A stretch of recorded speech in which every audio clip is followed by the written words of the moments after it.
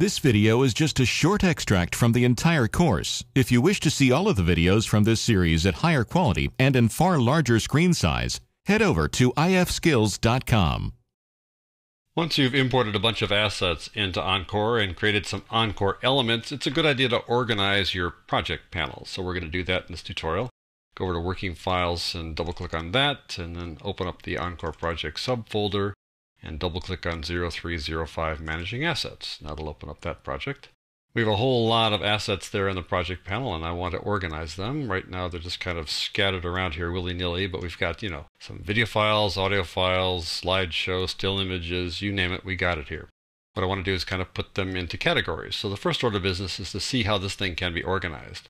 You can put things in alphabetical order simply by clicking on the name column header, and that'll put them in alphabetical order. The first letter for us is M in this case. Go to MW, so there you go. You can reverse it by clicking it again, so now you reverse alphabetical order. You can also put things in order by duration. Clicking this, that'll be the longest first, and this is the shortest first. Still images down to the videos. There are other headers here. If I slide the scroll bar to the right, you see other headers here that could be used to sort things as well. You can rearrange these headers. Let's say this size, I'd rather have the size to the left, for example. So I can just drag this over like so and get that all the way over to the front here if I want to do that. There we go. Or I think duration is nice to have that right next to it as well. So you get duration and size. You can add other headers by simply right-clicking on a column header. And it says columns. And these are the unchecked things are the things that you can add. So you might want to add media category or description or file path. File path is good when you're trying to track down something. So you just click file path and there it says where it's stored on your computer.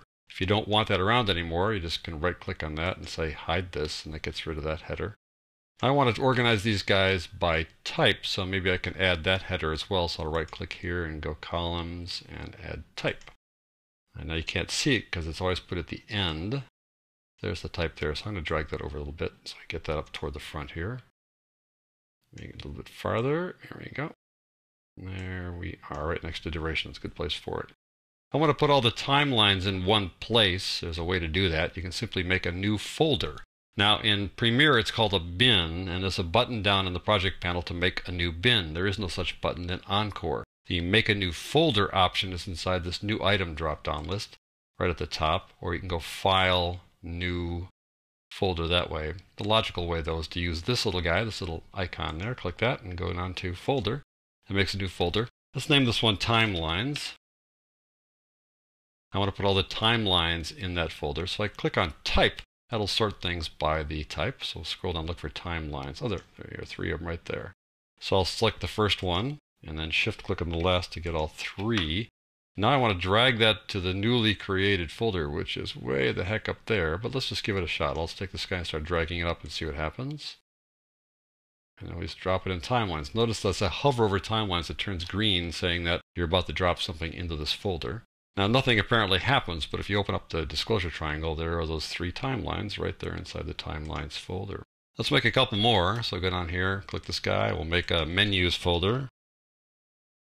I'll track down the menus. So since we've already clicked on type, the menus should be stored down here where the M's are. So I'll click on the first, shift click on the third, drag that to menus up here a little ways right there.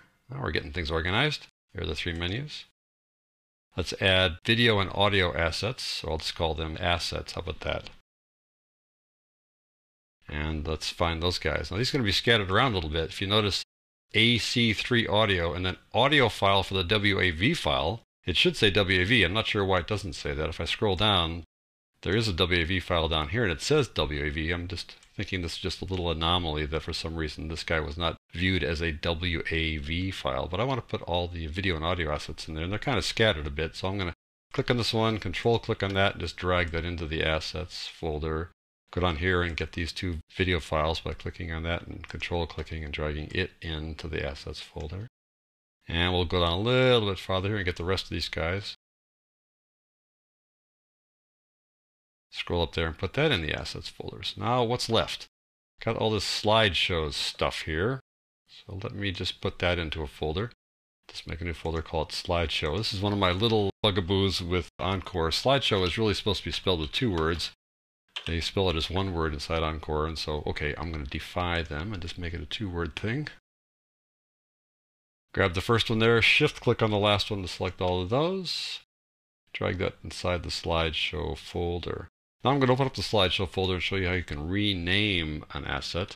I'm going to rename the slideshow. Remember, the slideshow takes on the name of the first file that you click on when you import something as a slideshow.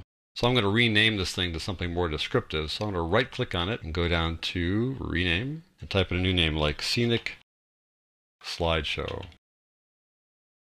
And now notice some programs you can just click on it once and click it again and it turns into some blue text that you can type over, but that's not the way it works here in Encore. You can preview things here inside the project panel. If I click on the assets, for example, I can click on one of these videos and it'll show up here in this little preview pane. Now you don't hear any audio here because the audio is separate from it. It's wildlife video, wildlife audio. Let me click on something that has audio associated with it. I'll click on this time lapse. It has audio associated with it. There you go. And you can also preview images simply by clicking on them. They'll show up there as well. Now I told you about how you can link to assets where you've broken the link. You can do that here inside the project panel. If I open this up and let's say this was missing, it would be italics if we're missing. I could just right click on it and I could say locate the asset. Well, here we're fine. We don't need to locate it. It's not missing. But you can replace assets. Sometimes you want to replace an asset with some other one that really belongs there instead. All you need to do is click on Replace Asset after you've right-clicked and then find the asset you want to use to replace whatever that thing is, and you can replace it that way. If you want to delete something, simply click on it and press Delete or Backspace on your keyboard. I'll do that right now.